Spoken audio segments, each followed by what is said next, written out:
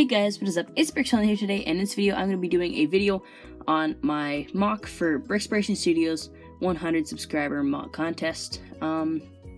This is something I just finished creating today, and I was having a lot of troubles with this contest. I didn't know what to build, and I wanted to build something new. I didn't want to use an old video, just because I feel like it's just better that way. So, yeah, after several trial and errors and several hours of building, I finally came up with this. This is a combine, if you couldn't tell, which you might not be able to.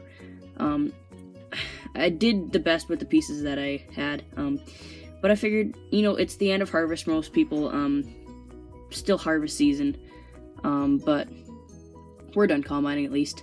And this is designed to look like a New Holland CR960. If you don't know what they look like, last time I was combining, I took a lot of pictures of the combine, so here are some pictures now.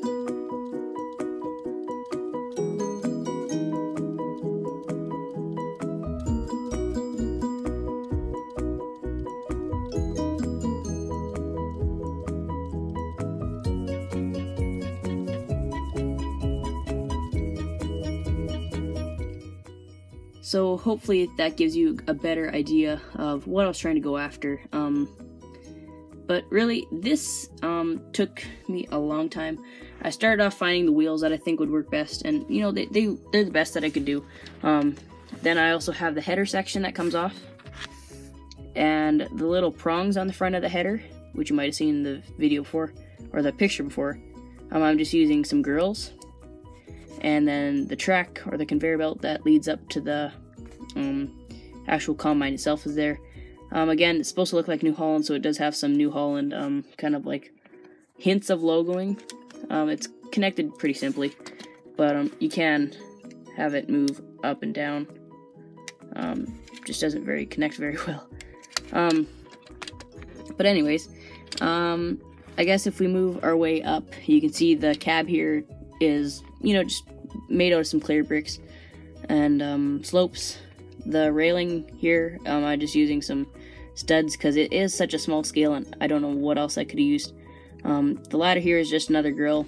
I feel like the side of this thing looks pretty realistic with the New Holland logo, and then the framing. The back is where I kind of lost it. The wheels just look super tiny.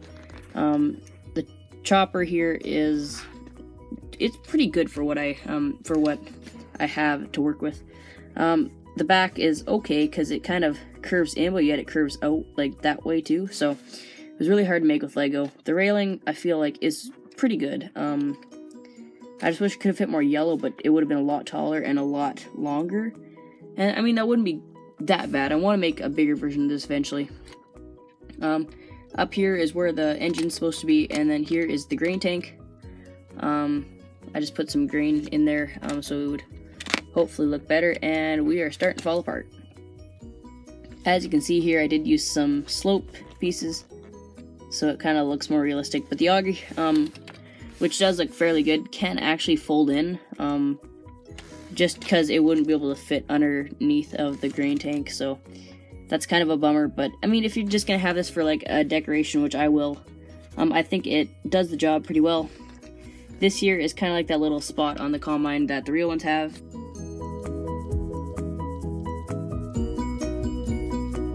Which you might see in the picture.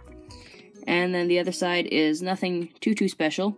But, yeah, that is it for this video, I think. Thank you so much for watching this video. And good luck to everyone that enters Brickspiration Studio's MOC contest. I was kind of late on this, but, I think mine turned out pretty well. I will have this on display, but yeah, so thank you guys so much for watching this video. Really hope you guys enjoyed, and I will see you guys in the next video.